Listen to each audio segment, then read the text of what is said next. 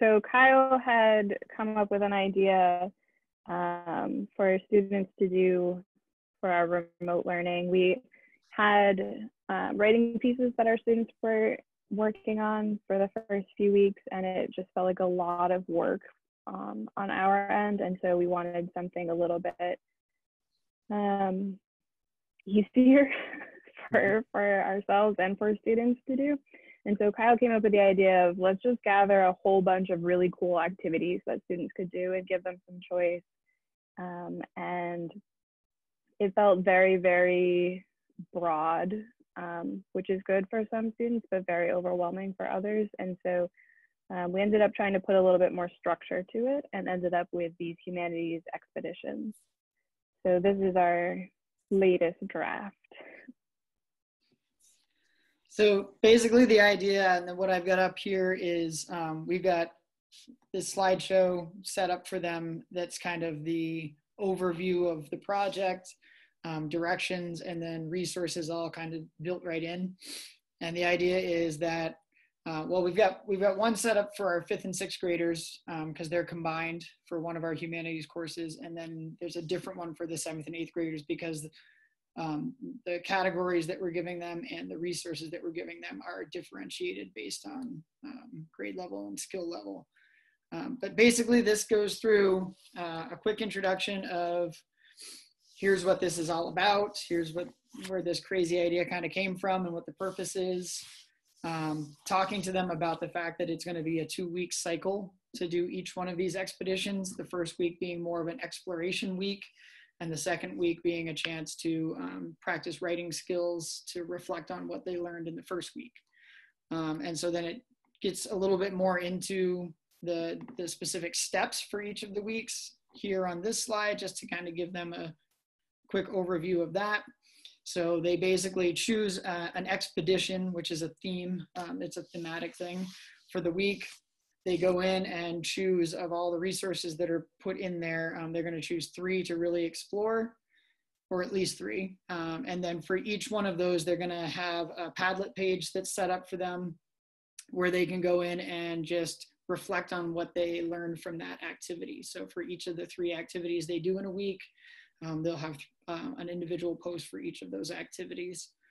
And so it's kind of left wide open to them as long as they can tell us sort of what it was that they did for their activity. And then if they want to record themselves talking about what they learned, if they want to put in a photo of maybe the most important thing that they learned, it's kind of wide open for them. They can do drawing in there. Of course, Padlet has lots of options for them to use. And then in the second week, you'll see that it's about writing and revising. Do you want to talk about the themes, Andrea? Sure. So each 2-week cycle, students will pick a theme for their expedition. So we created 6 themes. We have 2 that are specifically for 5th and 6th graders with lower level resources. We have 2 that are 5 through 8, so there's a range of levels, a pretty wide range of levels, so that they can be accessible for 5th graders and 8th graders. And then we have 2 themes that we made with 7th and 8th graders in mind that are a little bit higher levels. And so, did you want to open one of those? I can. We Yep. can walk through.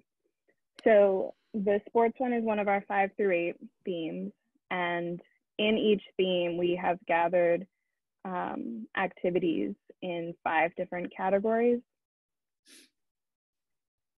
So this is our sports expedition. Just some basic. Yep. So there, in any expedition, no matter which one you choose, there are going to be at least 1 short story, at least 1 article, at least 1 video, at least 1 podcast, and 1 other. And so the student's job will be to choose an activity from 3 of those different categories within this 1 theme, or whichever theme they choose for the week. Do you want to show some of those other slides? Sure. So this one has a link to a short story. It also has the audio, so if students want to listen to it while they're reading, they can do that as well. We have 3 different articles at different reading levels. option A is always the lowest level, option C is the highest level, so that students have an idea of, you know, what would be best for them. We have 2 different videos that they can choose from. Again, A is a little bit easier than B.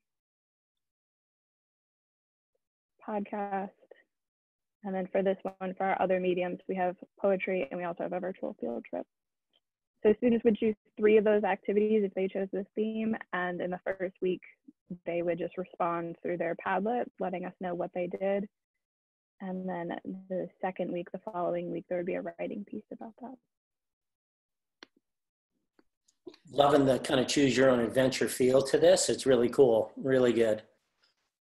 Just to kind of round out our direction slideshow. So we did do a series of samples. They're not quite finished yet because we need to put in writing piece samples, but this basically tells them the next few slides here are going to be exactly what you're going to be working with, but here's something that we put together for you.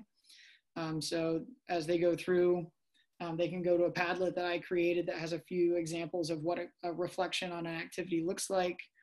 We're going to put a writing sample in here along with sort of a outline template that they can use, the first draft of their writing piece, and then a place for their final draft after we've been able to give them some comments and some feedback.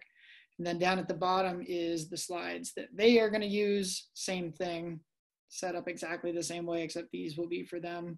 It is color coded to try to help them understand which slides are for them and which slides are samples, just to try to make it as simple as possible, because certainly one of the things that we've noticed since this remote learning thing has begun is that directions are tough. So we tried to make it as clear as possible.